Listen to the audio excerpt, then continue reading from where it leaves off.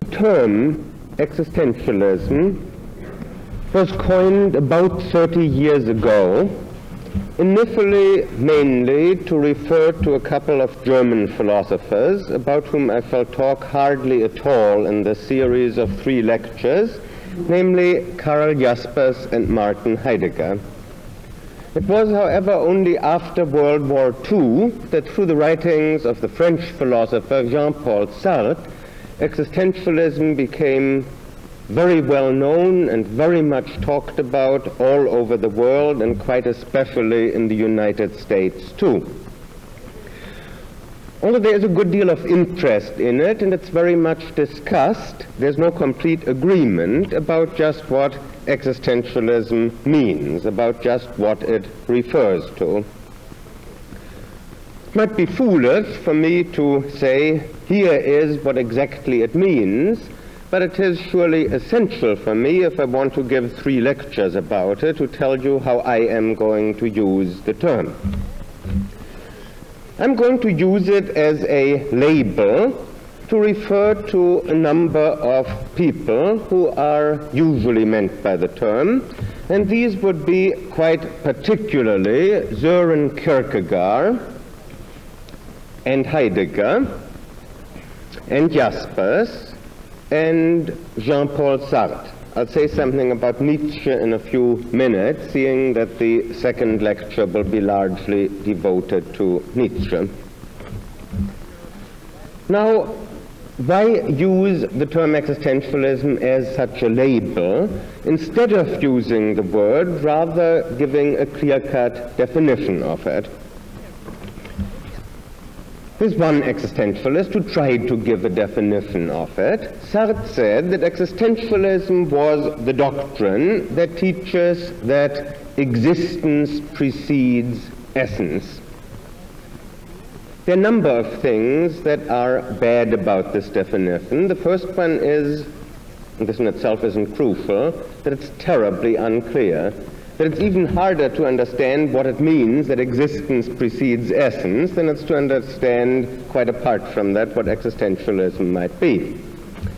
The second reason for not accepting this definition, which after all perhaps could be explained, is that no sooner had Sartre said that in a lecture, Existentialism is a Humanism, then Heidegger published a letter on humanism in which he said, if that's existentialism, I'm not an existentialist. And along came Jaspers and said, count me out too. And if we look back, for example, to Kierkegaard, for example, to Nietzsche, or if we take a sidelong glance at Camus, it seems clear that these other men would not accept this particular definition either. Now one might see, is there some other definition that we can impose on the lot of them? And it doesn't seem to me to be a particularly fruitful undertaking. We might perhaps later in this course of lectures look back afterwards and see whether some one definition comes to mind. Meanwhile, I don't have a bad conscience at all about just using it as such a label. There are any number of other labels that we use in a similar way. For example, when we speak of American pragmatism, what are we doing but simply using some sort of shorthand device to refer all at once to Peirce and James and Dewey, perhaps also to Mead, perhaps also to one or another person who comes to mind. But we don't work with any very clear-cut definition, and if we happen to be close students of any 2 of these men, say of James and Dewey or of James and Peirce, then the more we read them, the more we become aware of the fact that they really don't agree with each other at all, that there are very important points on which they disagree with each other. And still it's useful sometimes to discuss them together because there are some family resemblances between them. There are certain ways in which they belong recognizably together rather than belong with other groups. Similarly, when we speak of continental rationalists, as we sometimes do in philosophy courses, then we mean Descartes and Spinoza and Leibniz, and as we study them, we find that they violently disagreed with each other on points that mattered deeply to them. I'll just give one more such example, namely British empiricism. Another such label, it refers to Locke, Berkeley, and Hume, and if we examine them closely, we find, for example, that Locke was a deist, that Berkeley was a bishop, and that Hume was, to be polite about it, an agnostic. So there were certainly very many things about which these three disagreed with each other, and they criticized each other, and still there are some things that Locke, Berkeley, and Hume sort of seem to have in common, even if it's a little difficult to say what precisely it is, and that distinguishes them from the rationalists or from the pragmatists. So there's nothing unusual about using the term existentialism as a label for a group of people, and then sort of as an afterthought asking ourselves, now what are the traits that they have in common? Now the traits that they have in common are, first of all, that the men that we usually call existentialists are all of them very radical individualists. And this is what makes it so hard to pin them all down to a common platform. They're all men who have very much a mind of their own and to make a point of going it alone. In fact, part of whose common outlook is that there is something wrong with schools of philosophy, that there is something wrong with drafting some kind of a platform, that there is something wrong with philosophic systems.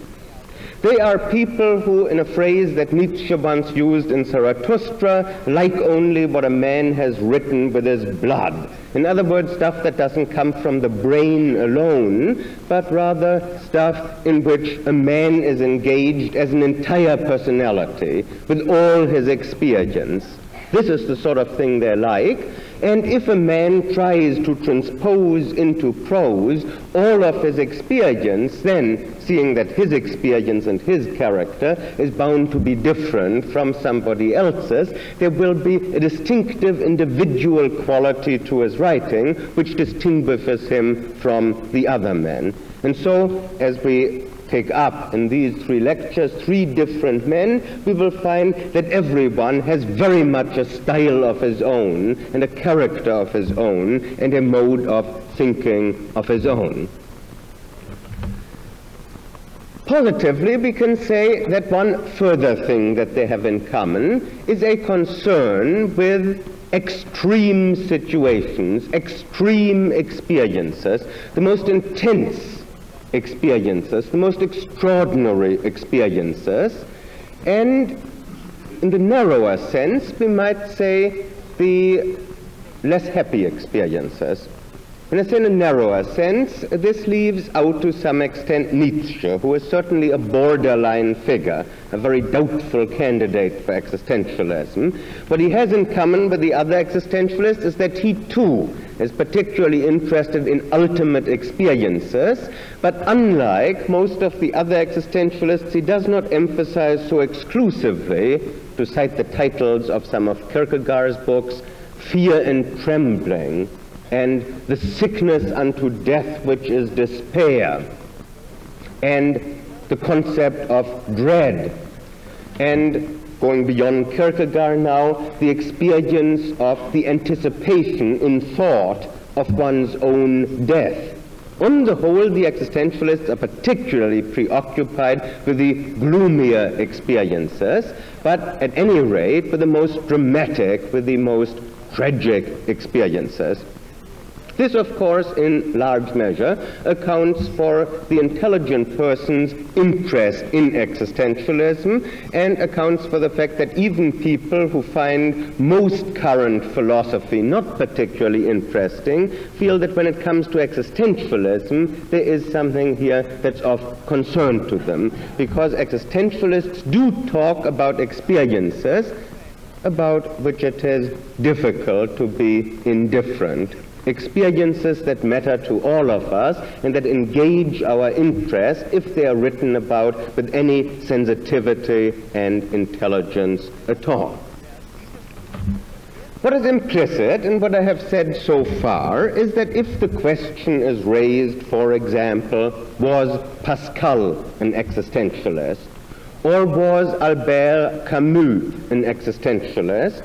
There is no right or wrong answer here. All we can say is, well, there are certain things that these men have in common with people usually called existentialists, and then we can see, are there also some things that distinguish them from the other existentialists? In what respects are they like other members of the family? In what respects are they different?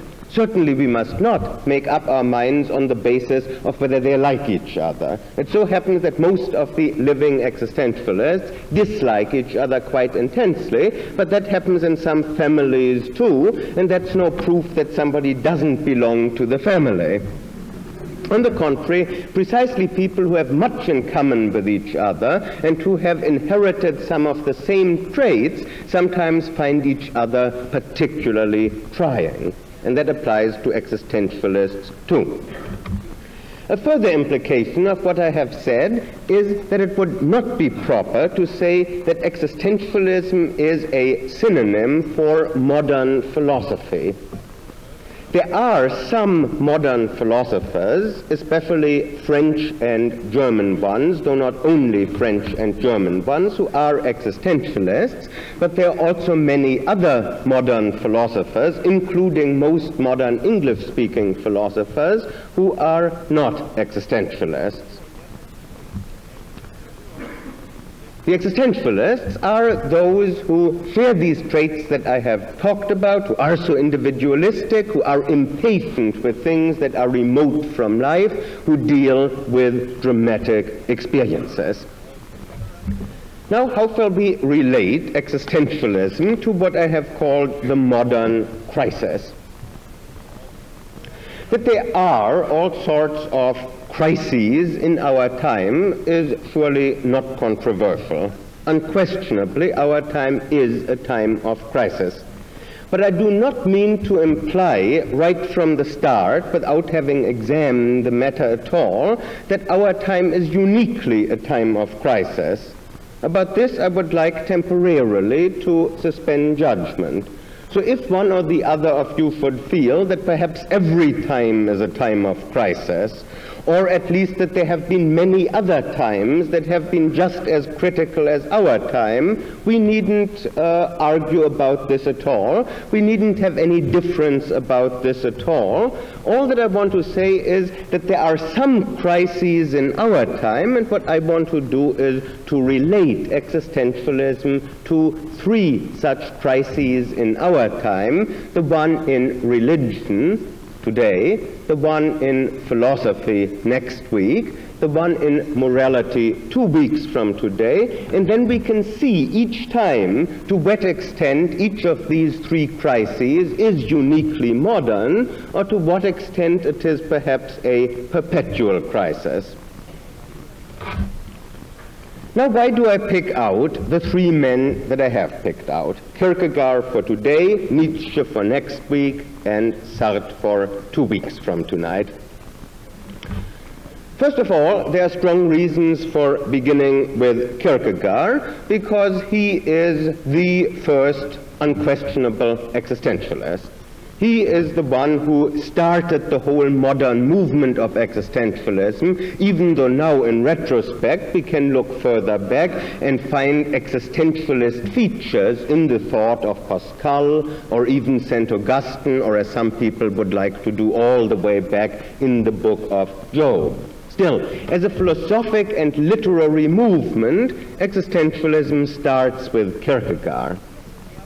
Moreover, Kierkegaard is undoubtedly one of the most commanding and impressive figures of existentialism, and I think of the religious existentialists probably the most remarkable. So he is, to my mind, a particularly good and I would say obvious choice for discussing religious existentialism. The international renown of existentialism is largely due to Jean-Paul Sartre, And I would say that if we look at literary representatives of existentialism, Sartre is probably the outstanding one, the one who in brilliant novels, short stories, plays, and essays, as well as philosophic treatises, has brought existentialism to our attention. And here too, in the case of Sartre, just as in the case of Kierkegaard, I am influenced by my considerable respect for the man. Nietzsche was not, as I have already remarked, strictly speaking, in the narrow sense of the word, an existentialist, but I think a good case can be made out for saying that he towers very far indeed above such philosophers as Jaspers and Heidegger, perhaps even to the extent of being the last world historical philosopher. By which I mean that since Nietzsche's time, philosophers have not had a really international impact. A man like Sartre, a man like Jaspers, a man like Heidegger has had very little impact on English-speaking philosophy. On the other hand, the giants of English-speaking philosophy, people like Russell and Moore and John Dewey and William James, have had hardly any impact in the non-English-speaking world on continental European thought. Nietzsche is, I think, the last great philosopher in whom we find impulses and tendencies that have been influential and crucially important for philosophy almost everywhere. So I pick him too because he seems to me to be of unusual stature. To wind up then these introductory remarks, I would say that I happen to be, as some of you know, critical of existentialism, but the point of this series of 3 lectures will not be to tear down existentialism. It will not be to try to show how foolish it all is, and that is why I have picked 3 men to whom in various ways, although I am critical of them here or there, I do look up. And what I want to do is to try to increase your understanding as best I can, not only of these 3 men, but also of existentialism, and beyond that, of some aspects of the modern world, of 3 crises in particular, of issues that concern all of us, and perhaps here and there I may be able to make some constructive suggestions. Now let us begin with Kierkegaard. I propose to approach him somewhat differently from the way he is usually approached. I think he himself would have said that the usual approach to his thought is, in his own peculiar use of that word, aesthetic.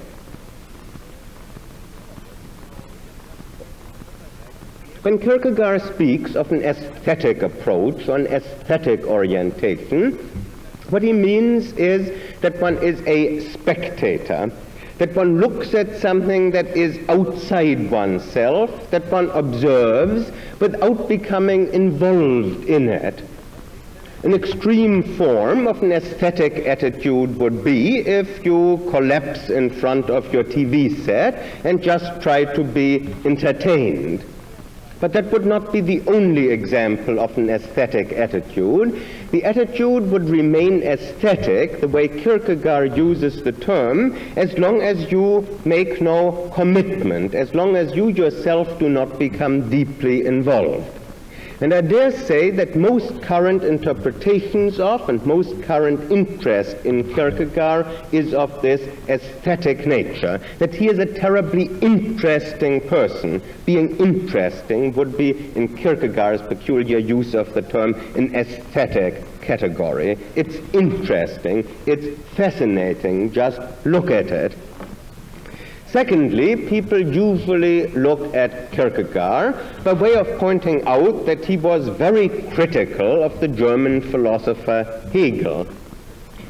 And since there's hardly anybody who is not very critical of Hegel, if he talks about Hegel at all, this too is not very distinctive. To say he is interesting, to say he hates Hegel's guts, this really doesn't set him apart. Almost everybody does. Thirdly, people usually present Kierkegaard as if he had been something of an apologist. Either an apologist for Christianity or preferably a sort of non-denominational apologist for religion. Somebody who sort of fits into the current scene as one of the many people who are, of course, as who is not, in favor of religion.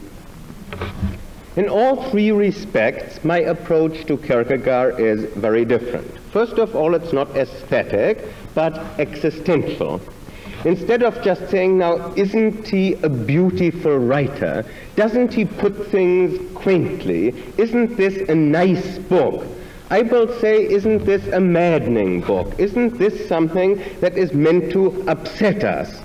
Kierkegaard uses deliberately the word that is found in the epistles of Paul, skandalon, a scandal, a stumbling block, an outrage, something that is upsetting. Kierkegaard wants to upset us, and I will try to emphasize elements in his thought that are upsetting. This takes me to the second point. Instead of claiming that he criticized Hegel, which he certainly did, I will say that he criticized Hegel and Hegelianism because philosophers in his time, for the most part, were Hegelians, but that he really criticized philosophy quite generally, and that if he had lived in our time, instead of picking on poor old Hegel, I'm sure he would have picked on pragmatism, or he would have picked on logical positivism or analytic philosophy, any kind of philosophy. Indeed, beyond philosophy, he would have criticized our trust in reason, our trust in science. This is something that is, to the modern mind, somewhat outrageous, but this is something that has to be brought out. And finally, very far from being an apologist for Christianity or for religion, somebody who tries to make it palatable, Kierkegaard wore himself out in trying to denounce people who sought to make religion, and Christianity in particular, palatable, and insisted that it is not palatable, but that it is absolutely absurd, that it's outrageous to the human reason, that it might even outrage our moral sense, and that nevertheless it should be accepted. In other words, his conception of religion, once it is understood, I think, is seen not to fit at all into the current revival of religion, but on the contrary, Kierkegaard, if he were living today, I'm sure would be a particularly outspoken and radical critic of the kind of religion that is flourishing today. And this wants to be brought out if one wants to do justice to the man who said of himself in what is perhaps one of the nicest passages of his writings, that when he was about 30, one day he sat in the park and he said to himself, here I am 30 years old, and what have I done? Very, very little. Here are so many great men in our time, and they all have done so much, and I have done so little. And then he thought about it, and he decided that what all these men were doing, to the best of their ability, was to make life easier. And that he himself had no talent for making life easier, and so he resolved to make things more difficult. I think that's a lovely passage in the concluding unscientific postscript, how Kierkegaard resolves to make things more difficult.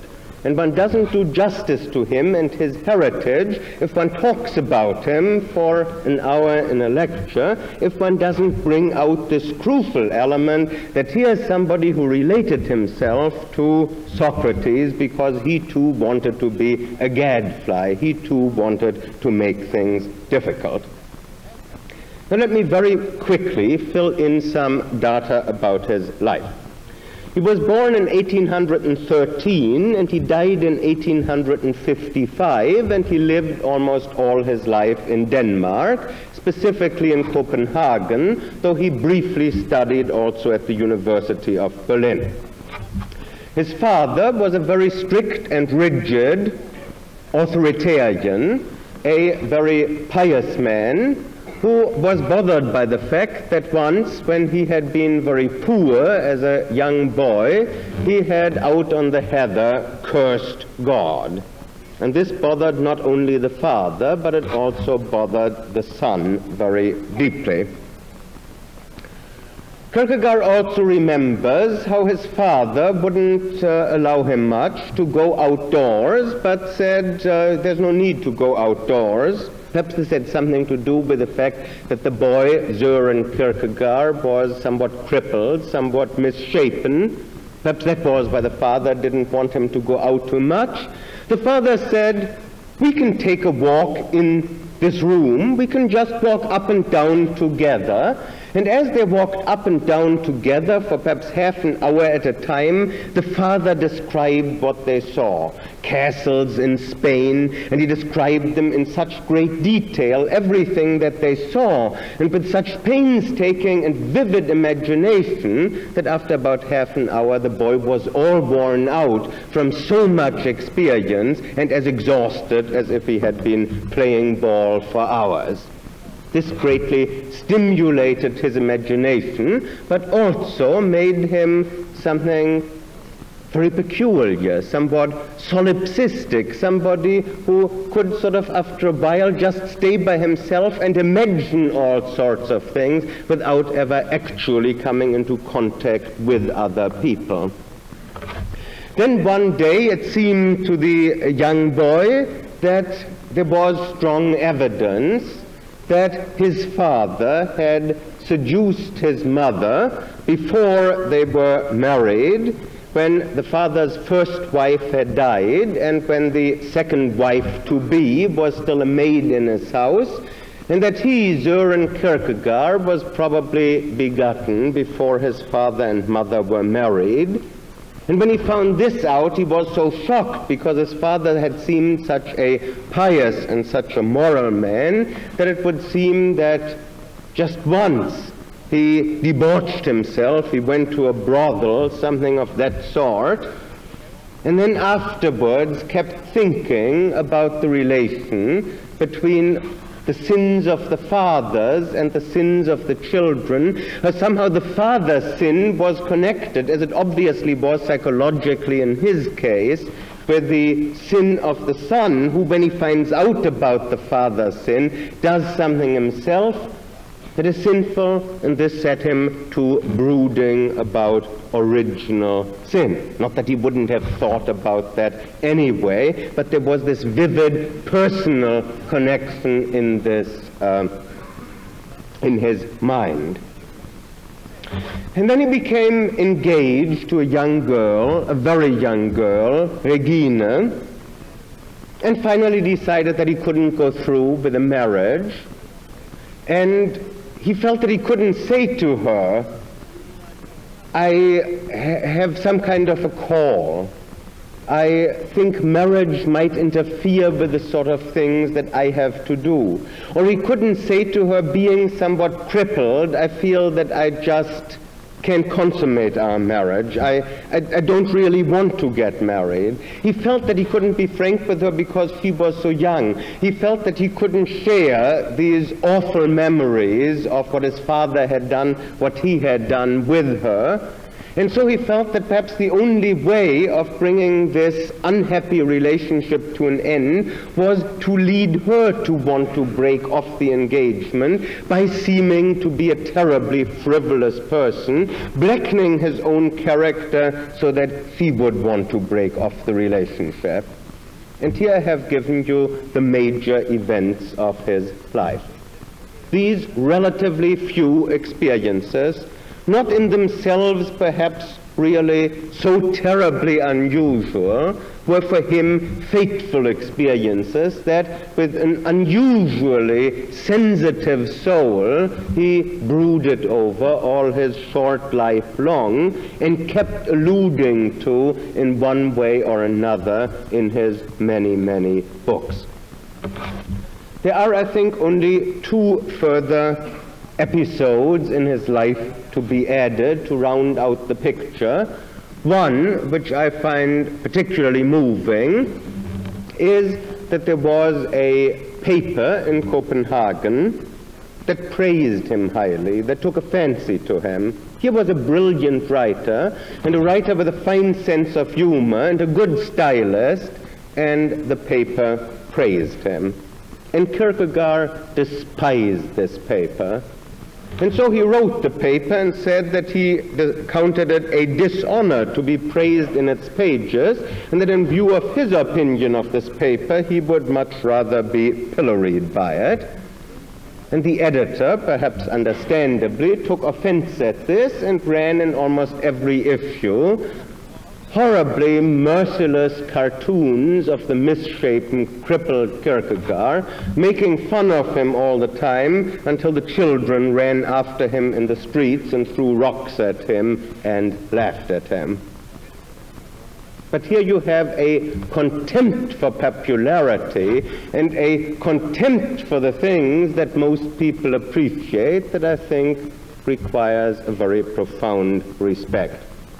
The other thing about his life that I still want to mention is that in the very end he came to the conclusion that the church of his country, which happened to be Lutheran, was so antithetical to what he took to be true Christianity and the heritage of Christ that he felt that one must openly protest against it.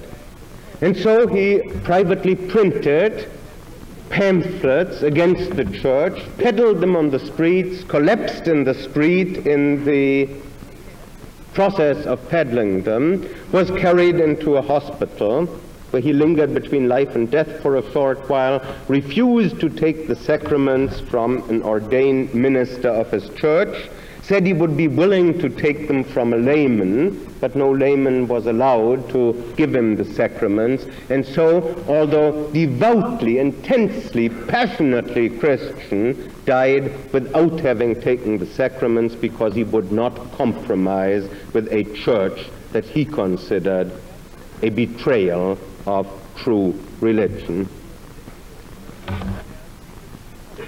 His books are exceedingly plentiful, and there's a point to be made about them. In the year 1843, for example, he published Either Or in 2 volumes.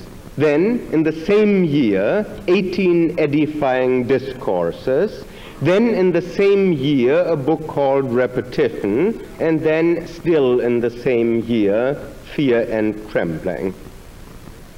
You might think that having published more than 5 volumes in 1 year, that he might have rested up during the following year, but in 1844 he published his philosophical fragments, his concept of dread, and another book. And in 1845, an enormous book, Stages on Life's Way. In 1846, his perhaps most ambitious work, concluding Unscientific Postscript. In 1847, more edifying discourses and his great works of love. In 1848, he wrote a book that he didn't publish. In 1849, he published The Sickness Unto Death, as well as 3 other books, and also completed 2 more books that he didn't publish that year and that were published posthumously, and so it went. Here was a man, in other words, who wore himself out writing what he had to say, who did not divide his energies among any other things, though he had taken a theological degree. He did not become a minister. He did not want to have any official connection with the church, and just wrote at a feverish pace. Under the circumstances, it is perhaps not a carping criticism if I say that sometimes his writing leaves something to be desired from a philosophic point of view, that sometimes it is not as careful as it might be, that sometimes there are perhaps turns of phrase that invite objections, that sometimes perhaps he contradicts himself, that sometimes one can find fault. After all, if one writes at such a pace, so many books, not just in one year, but year after year after year, it is obvious that not everything is polished and as well considered as it might be. It has often been said, rightly, that Kierkegaard engaged in what is called indirect communication. And what is usually meant by that is that most of the books that I have just mentioned were not published over the name of Søren Kierkegaard, but over the name of rather odd, usually Latin pseudonyms. They were published by people with outrageous names. It was always obvious, because these names were Latin, that they couldn't be the real people, but all Copenhagen in those days was discussing, were all these pseudonyms one and the same man, or were there all sorts of different people? And Kierkegaard added to the mystification by having some pseudonyms attack others, and there are cross-references in these books, and this tickled his sense of humor. He thought this was funny. It is mildly funny, and this is called indirect communication.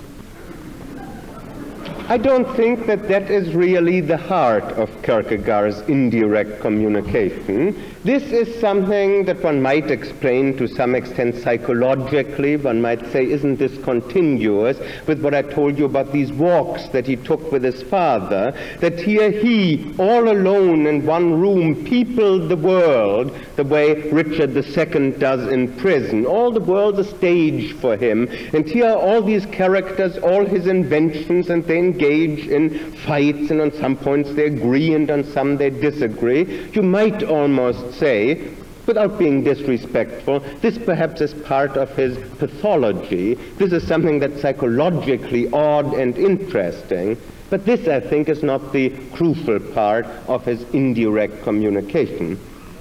The crucial part of the indirect communication is that Kierkegaard's mode of expression is artistic, that instead of always writing edifying discourses, as he sometimes did, instead of always coming right out and preaching, he often does the sort of thing that a novelist or a playwright does, that a man like Sartre will do too, namely who avails himself of the mode of literature, of the mode of art, to get across his ideas a little less directly than one would if one came right out and told the reader. There are other features of a style that I think there's no need to go into in any detail here. It is, I think, an exasperating style, an outrageous style, an offensive style, and means to be so. To retell the story that in Genesis takes less than one full page about how Abraham went out to sacrifice Isaac but then didn't, Kierkegaard takes a whole little book, going over and over and over it again with variations. And he means to exasperate, he means to annoy, he means to upset, he does not mean just to entertain. In fact, that whole little book, Fear and Trembling, is directed against people who read Genesis and find it oh so interesting and oh so admirable, and don't ask themselves, what would I say if a man came along in my time who said, God has told me to sacrifice somebody else and I'm about to do it? This is the problem that Kierkegaard says we must ask ourselves about. We mustn't say, isn't it a beautiful story and how well written and how concise in style, and look how the emotions of father and son are caught so beautifully. That is an aesthetic approach. What Kierkegaard wants is the existential approach that asks, what would I do if I were in Abraham's shoes? What would I do if my next-door neighbor said that he was in Abraham's shoes and went out to kill somebody else because he thought that God had told him to? Now, what about the crisis in religion, to which I want to relate Kierkegaard? The crisis in religion in our time is so manifold that one could easily, obviously, give more than 3 lectures without even mentioning Kierkegaard just to analyze the crisis in religion. I will single out instead 3 aspects of the crisis in religion. 1, because I think they are important, and 2, because I think that Kierkegaard is interesting in relation to them. The first crisis in religion in our time, and I think perhaps the single most important point, is one that may strike you at first as being such old hat that it's hardly worth talking about. And that is the way in which science has undermined what we might call naive religious beliefs. Now you, for the most part, may consider this terribly old hat because you may feel that the beliefs that have been undermined by science are so naive that you obviously don't have these beliefs anymore. But for a moment, do just recapitulate in your own mind the familiar enough story of how beginning, say, with Copernicus and going on to Galileo and to Darwin and to Freud, again and again science has come into conflict with religion and has forced religious people to reinterpret their beliefs, to revise their beliefs. The crisis is that after this reinterpretation has been going on for a few hundred years, suddenly the question emerges, what now do these beliefs mean? If they don't contradict science, it is no longer obvious what they mean. To say that God created the world is very understandable as long as it contradicts some scientific theory or other.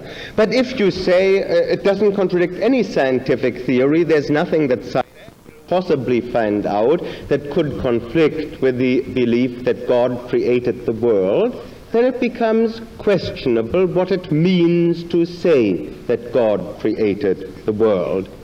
And so with other religious beliefs. The big problem, I suppose, for religious belief in our time is no longer quite so much what's the evidence for them or what's the evidence against them, because most people probably have redefined in such a way that evidence is no longer very clearly relevant to them. And in that what now do these beliefs mean? Instead of dwelling further on this point, I will proceed to what I take to be the second and the third aspect of the crisis, then say what I think Kierkegaard had to say on each of these points, and then leave it to you in our question and answer period after the lecture to probe any particular aspect that especially interests you. The second great crisis in religion is of a moral nature. If somebody says, and seriously means it, that whatever is in the Bible, whether that be defined as the Hebrew Bible only or as the Old and New Testament both, that whatever is in the Bible is the Word of God, and that all the moral commandments to be found in the Bible are imposed on us by God, then we have what seems morally a clear position. But that is not what the modern religious believer says. Whether people in the past have said quite that, I needn't go into right now. Here certainly we have an aspect of the religious crisis today that has its roots through the centuries, that's not completely new today. I do think it's more acute today than it has been in the past.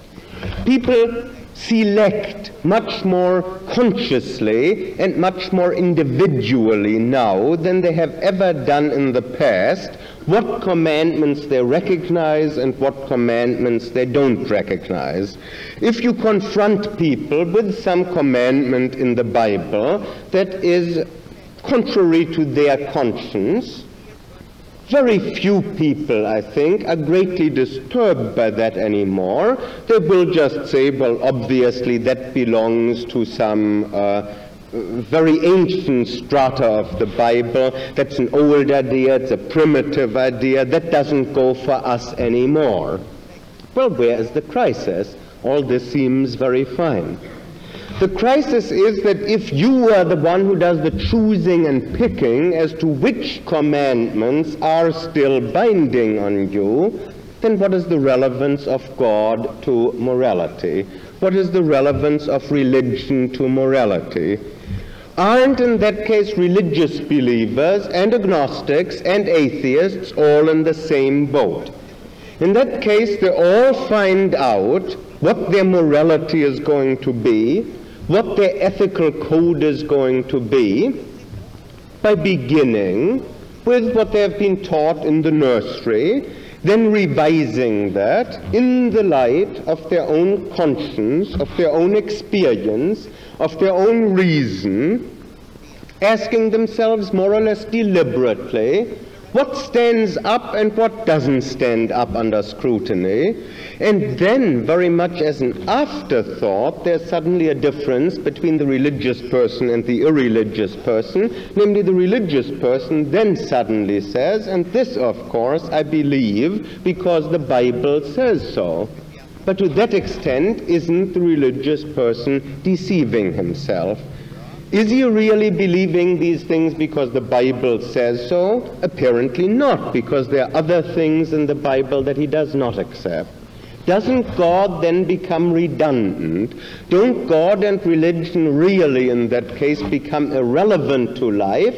And aren't they brought in a way that is not entirely honest anymore? This is the moral dimension of the religious crisis. And the third aspect is even more obviously age-old and I think not particularly modern, but it has its application in the 20th century and particularly since World War II. You might say that there is in organized religion an inverse proportion of quantity and quality. The more people crowd the temples and the churches, the shallower does religion become. This is not anything new, but it is something that's vividly illustrated in our time since World War II. But it is an old story. It's something that you find in the Hebrew Bible again and again and again, that the prophets are not greatly cheered by the fact that temple attendance is up higher than ever, that people are trampling the courts. On the contrary, this they find rather disgusting. They don't say, well, this is wonderful, there are more sacrifices now than there used to be. Now all we need is that we put in God we trust on our coins, or something of that sort, or if we had postage stamps that we cancel them, pray for peace. But what the prophets are concerned about is the terrible loss of quality of religion, and the prophets have a term for this, the remnant shall return, the idea that deep religion, genuine religion, is perhaps possible only for small groups. But this is an old idea. The idea, if you want to put it somewhat aggressively, which is appropriate if we want to connect this in a moment with Kierkegaard, that perhaps organized religion is something of a cancer, something that proliferates without aim and threatens to kill genuine religiousness.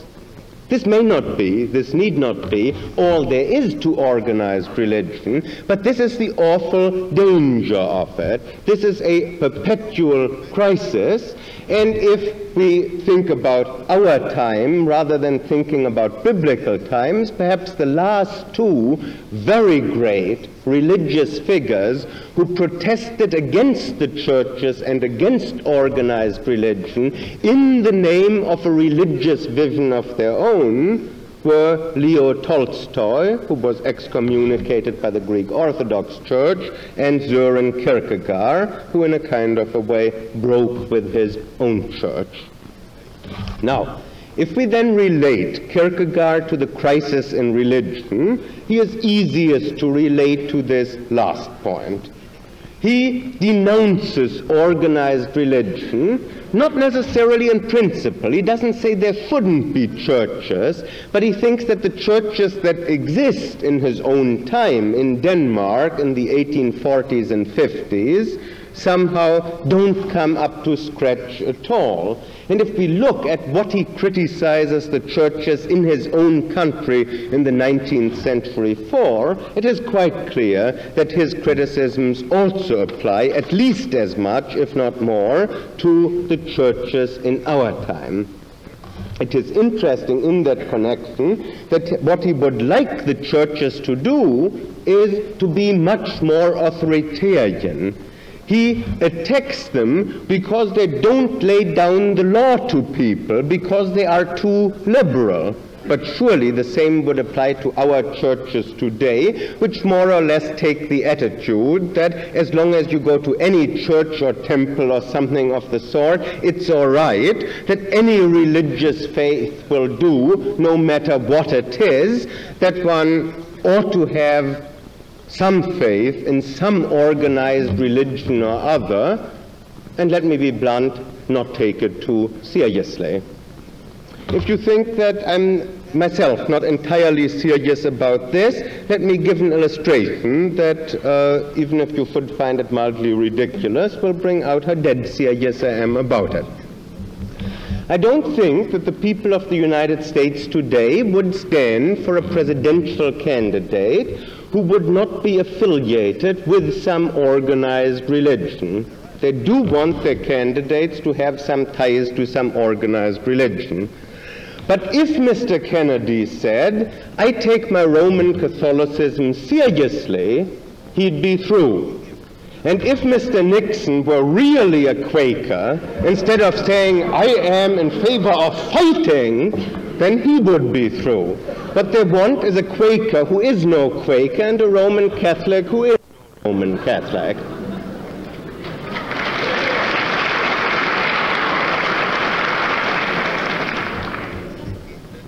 It's in this sense that our revival of religion on organized religion is in a way a very shallow and misleading thing that has very little to do with deep religiousness. The person who is deeply religious would get into trouble in the United States today and certainly couldn't be elected to high office any more than the person who is openly atheistic. It's more complicated if we try to relate Kierkegaard to the other. But still, something can be said about these two.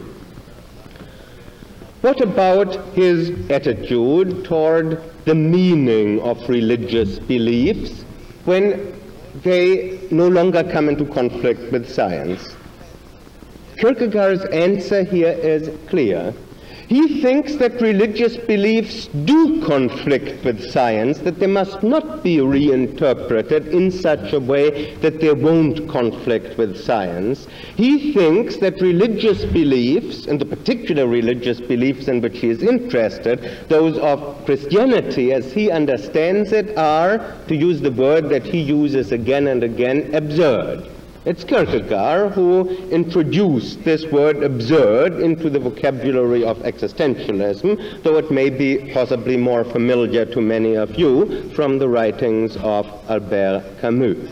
No, religious beliefs, he thinks, are, Christian beliefs, are to reason absurd, and one must accept them nevertheless. One must humbly accept what one cannot comprehend. and one must oppose critical thinking, and one must be unscientific, and one must denounce science. One could go into great detail here and quote any number of texts in Kierkegaard, and if there should be any demand for that in the discussion period, I'm willing to do so. But I would also suggest, if you are willing, some of you, to do some reading on Kierkegaard, that you will find a good deal of material if you will read, let us say, at least two things: Kierkegaard's own book, Fear and Trembling, and perhaps by way of rounding out my lecture, to find information that I did not put into this lecture because it's available in print, chapter 10, the chapter on Kierkegaard in my book From Shakespeare to Existentialism, a book, incidentally, that on the little folder that you got is credited to Miss Hazel Barnes. But I, in the bargain, was credited with a much bigger book, namely her The Literature of Possibility, which is published by the University of Nebraska. That is one mistake in this little bibliography. The last item there is Miss Barnes, and the one directly above that is mine. Both those books, Fear and Trembling and my From Shakespeare to Existentialism, are available in paperback, and by reading Fear and Trembling and my chapter on Kierkegaard, you will get a much fuller picture of Kierkegaard than you will just from this lecture alone. What about the moral selection? Here it is Kierkegaard's point that you have no right whatsoever to make any moral selection. You should not do that. That if God should tell you to sacrifice your own son, to commit murder, you have no right to say this cannot be God because this is contrary to conscience. Because if you do that, then God is reduced to a mere redundancy. Then you don't need God at all. Then you take the name of the Lord in vain by just introducing him afterwards to sanction what you believe anyway. No, you must countenance the possibility, if your religion is at all meaningful, you must countenance the possibility that religion may not only outrage your reason, but your conscience too. A very profound point, I think, for every religious person to ponder, whether if he does not countenance the possibility that God might go against conscience, God is not truly irrelevant to morality altogether. If conscience is supreme, then why do you need God in morality? If, on the other hand, you take God seriously in ethics, then there's the possibility that he might possibly go against conscience.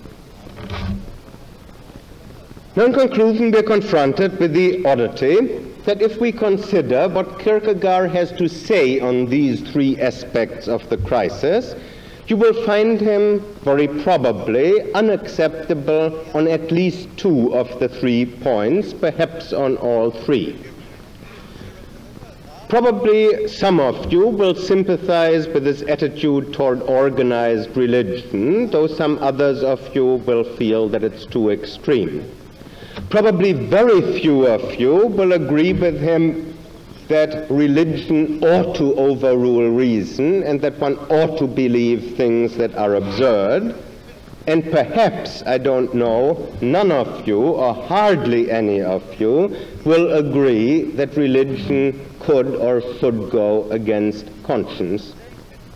Is Kierkegaard then really just an outrageous fellow who has very strange and bizarre ideas, which after all are just interesting, but who doesn't really have much to say to us? That is not my view. I think that on all three of these points he deserves terribly serious consideration. One can, on all 3 points, obviously accept pretty much what he says if one then draws the conclusion that religion is to be rejected for that very reason. He is much more of a thorn in the flesh, and meant to be, for the religious believer.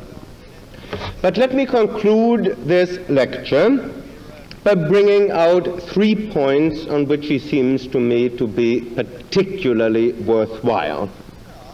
Number 1, we find in Kierkegaard, and particularly in that very difficult and abstruse book, The Sickness Unto Death, which comes together with Fear and Trembling in the same paperback volume, complete and unabridged, we find him saying in that almost all men are in despair, whether they know it or not, the one exception being the true Christian, if there should be any true Christian today. Now, this at first glance seems meaningless. Does it make any sense to say that somebody is in despair but he doesn't know it? This seems very strange. It seems as if he didn't know how to use language. Here you can try to defend him in 2 ways. The first way of defending him would be, if I may say so, the theological way, namely you redefine the terms. And this Kierkegaard does, sort of in passing, but if this were all there were to him, I personally wouldn't take him terribly seriously. He does say that despair can be defined as the wrong relationship to God. Well, of course, if you say that, then you can say that almost all men are in the wrong relationship to God, although they don't know it. There's no paradox about that. But then why call that despair? That's arbitrary, to save a paradox by redefining the terms. But Kierkegaard also says something much more interesting to my mind in the same book, namely that despair means being in a wrong relation to oneself. And might it not be the case that almost all men are in the wrong relationship to themselves, although they don't know it? That makes a lot of sense, and we can specify what this wrong relationship to themselves is. They are running away from themselves. They are trying to escape from themselves. And this surely is a profound analysis of modern man, and we can leave open the possibility that perhaps it's a profound analysis not only of modern man, possibly of men at all times. And Kierkegaard would say further that philosophy and science and society all help men to escape from themselves, all help men to run away from themselves. Men are afraid of being alone with themselves because they might encounter themselves. They're afraid of solitude. As Kierkegaard once puts it, they can't think of any better use for solitude than as a horrible punishment. So they seek togetherness. They seek community activities, and the churches help them. The churches become great centers for community activities. The churches help men to escape from themselves. Here I think we have point number 1 that's eminently worthwhile. Point number 2 is that he is against Hegel's dictum that our society is the freest that ever existed, and that what we should do is absorb its values and conform and believe in progress and be proud of our achievements. But surely that wasn't just the view of Hegel, that's the view of almost all our secondary school teachers in the United States today. And Kierkegaard says that this is a terrible view, that we should realize that this optimism is unfounded, that the true individual, the person who takes problems seriously, is in despair. His problems are not solved by science and society, and what you should do is not conform and not absorb the values of your society, but stand alone. That's point number 2. And third and last, Kierkegaard's criticism of liberal Christianity and perhaps of liberal religion quite generally bears thinking about. And his interpretation of Christianity as deeply authoritarian, although perhaps not very appealing to the 20th century mind, might well be historically more correct than the more appealing interpretations to which we are accustomed today. When Kierkegaard says that Christianity is authoritarian, I think he is right. But he is also right when he says that Christianity teaches us to leave father and mother and to stand alone. That the original teaching of Jesus is not that the family that prays together stays together, But quite to the contrary, that you should not pray together, but that you should shut the door and pray by yourself. Here Kierkegaard speaks as a true heir, not just of Jesus, but perhaps of the prophets too. Let me end with a final dig against a very popular contrast today, with which probably most of you are familiar. That between the good guys and the bad guys, the authoritarians and the humanists. We classify people, and the authoritarians are the bad guys, and Kierkegaard clearly was authoritarian. You can quote him along that line again and again. And the humanists, they have the good beliefs. One thing that I will try to get across in all of these lectures, and quite emphatically today in the first one, is that one can learn a great deal from people who were authoritarian, and that Kierkegaard was one of them.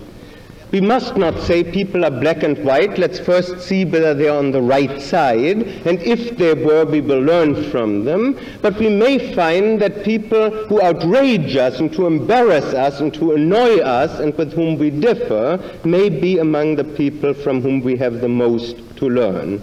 And that's one reason why I'm devoting these 3 lectures to 3 very outrageous people. Now, let's have questions. Please speak loudly enough that not only I can hear you, but other people too. Before I came here tonight, I looked at the encyclopedia on the question of existentialism, and I learned that it is a problem of getting into one crisis and imagining that it's solved, and then to get into another crisis. The life is that way on, but after tonight's lecture, I learned that existentialism, rather, is sort of a rebellion against accepted conditions. Would I be wrong or right? If I understand the question right, you found somewhere that existentialism was defined as the belief that one just goes from crisis to crisis. I don't think that would be a very good definition of existentialism. This is not a point on which the people who are chiefly called existentialists have taken any particular stand, but you might say, and this is what I did try to say, that existentialists, instead of emphasizing what is ordinary and usual in life, emphasize the crises, and so give the impression that life consists very largely of crises.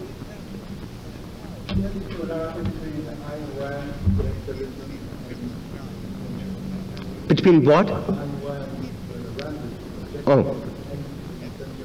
I must confess that I have not read Miss Rand's novels, but I understand that she is a great admirer of Nietzsche's, and so, if so, there probably is some connection, though obviously one should not read all of her ideas back into Nietzsche, and either give him credit for them or blame him for them. Would you think that Kierkegaard would be more apt to attack the Reformed religion than the Orthodox? He very clearly did attack liberal and reformed religions.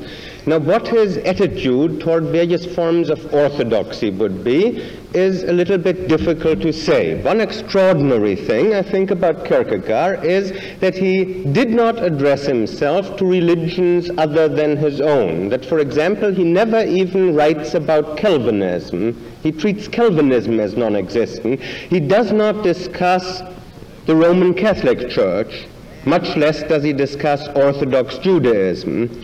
That by temperament he would have some feeling for orthodoxy that he wouldn't have for liberalism is clear, I think. But whether he would particularly applaud any such positions, I am not sure, because one thing that's very clear in Kierkegaard is that he does not share the admiration for organized religion as such, or for a deep religious faith, whatever that may be, that's so fashionable today, but he wants a particular interpretation of Christianity, and anything that doesn't agree with that he rejects.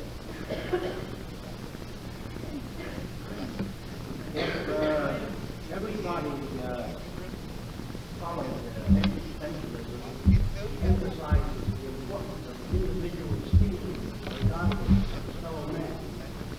to a great extent, highly individualistic, could society carry on with everybody as a nation? I think the answer is no, but the answer is also that that this is not a terribly relevant objection. Perhaps one doesn't have to worry about that too much.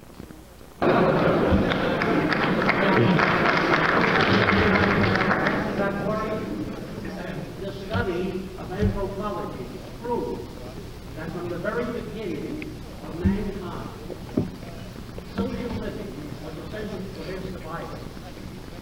That living alone, the human race could never have survived.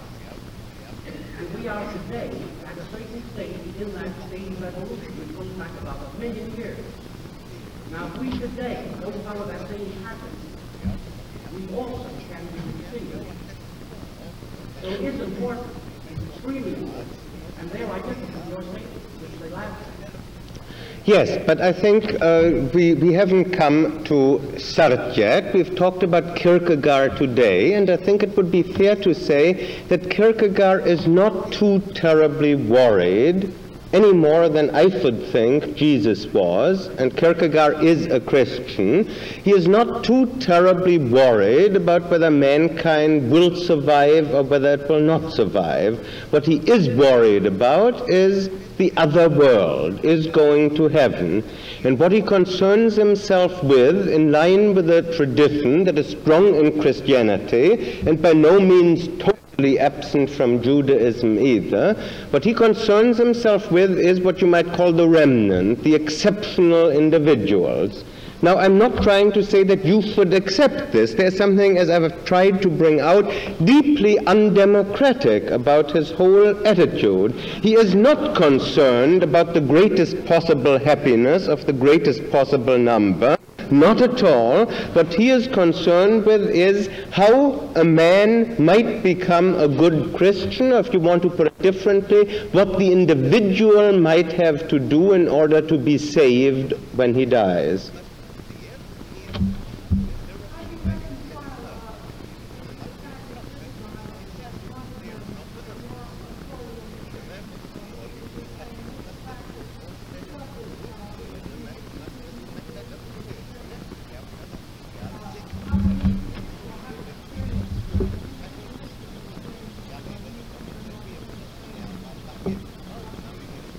This is something that's puzzling in many a reformer, that he revolts against the church, but then may add, and this is Kierkegaard's line clearly, that he revolts against it in part because it isn't authoritarian enough.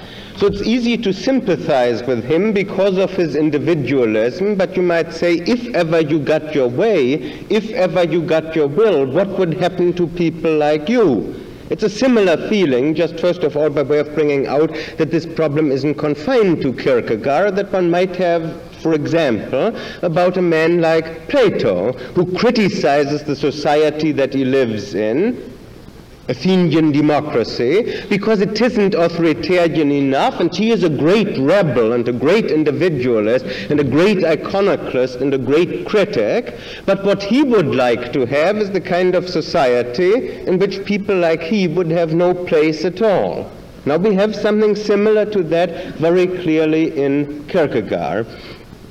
And I think what he would say is that certain kinds of belief should be insisted on by the church, and that there should not be any leeway when it comes to whether you do or don't accept central dogmas about Christ, but that of course the individual might have some leeway in having some deep experience. What he objects to is a religion in which deep experience is something that would be an embarrassment, in which deep experience would almost disqualify anybody from membership, because it just wouldn't belong, because it would be so extraordinary and exceptional. The deep experience is compatible, I should think, with a more authoritarian setup.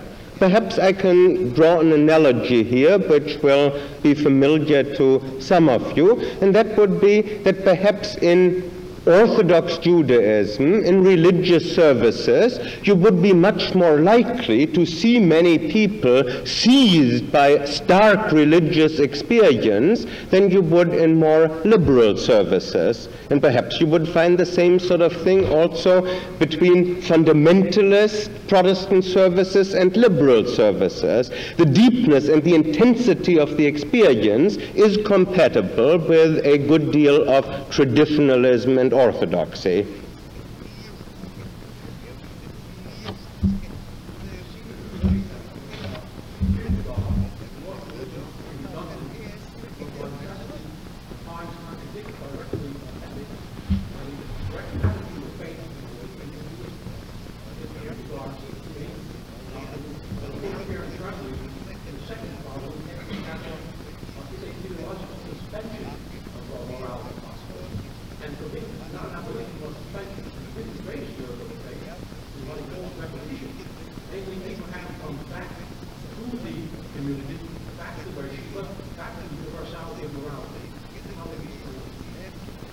I think that this is particularly frightful rather than being something that in any way can reconcile one to Kierkegaard.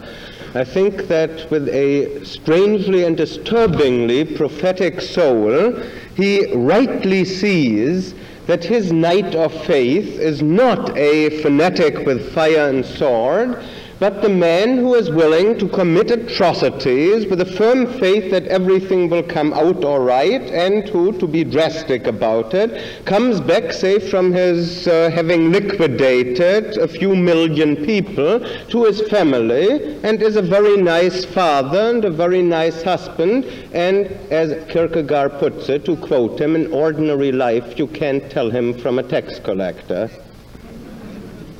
I think he is dead right about this, and I find it deeply disturbing, but most people are too romantic and too dramatic about it. They think that people who commit deeds like that must be obviously monsters, as if they sort of must have horns and tail. But Kierkegaard sees quite rightly that if a man has the firm faith that what he is doing is all right, and that in the end it will all be for the best, even though if you argue with him, he'll have to admit that it's absurd, how could it come out for the best? Still he believes somehow it will, then he can afterwards go back to his family and be quite undisturbed.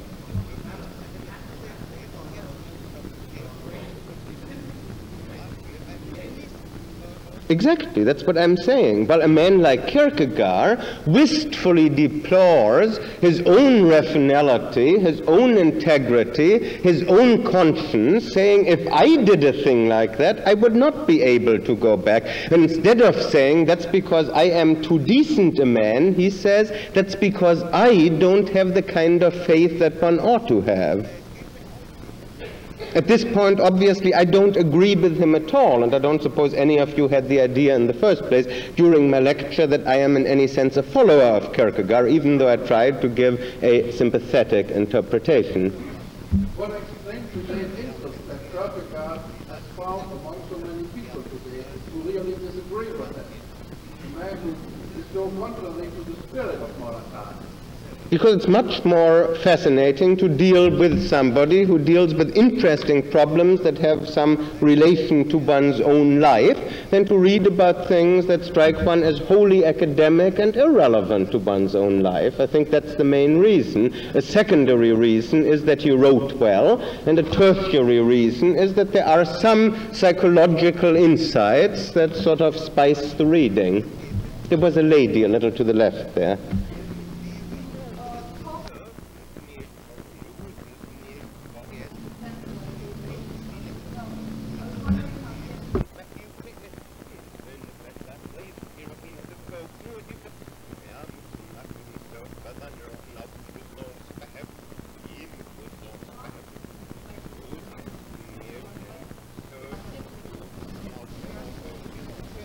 Kierkegaard thought, and at this point I find him impossible to follow, he thought that the only way to transcend this despair was by being a good Christian.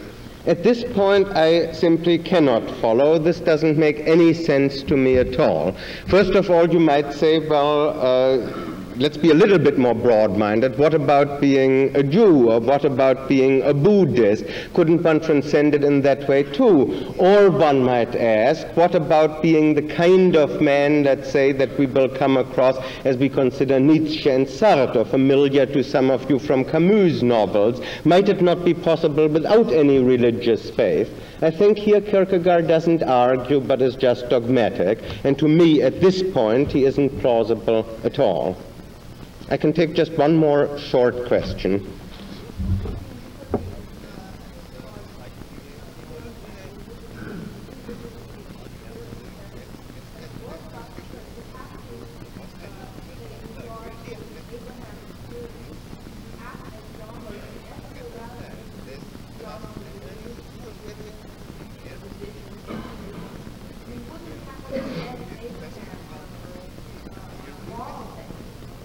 I don't see why the Orthodox Church, why a church that would measure up to Kierkegaard's expectations, would have to condemn Abraham. What Kierkegaard is saying, in effect, is the parson is a hypocrite if he praises Abraham Sunday morning, but Sunday afternoon, if a member of his congregation should go out to do likewise, but try to stop him. But now, why couldn't somebody first preach faith, and then if people also have got it, cheer them for it and be happy about it? I would say that the dreadful thing at this point is that the church so often has done again just what Kierkegaard wanted it to do, that people have preached to other people to go out and burn other people at the stake and kill other people, and then have not stopped them either, but quite consistently allowed them to go ahead with that.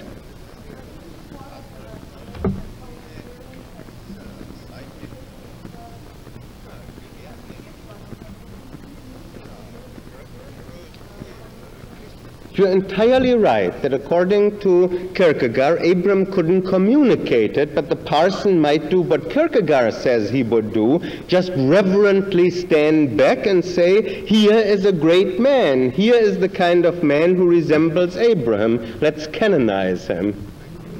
On that note, let's close for today.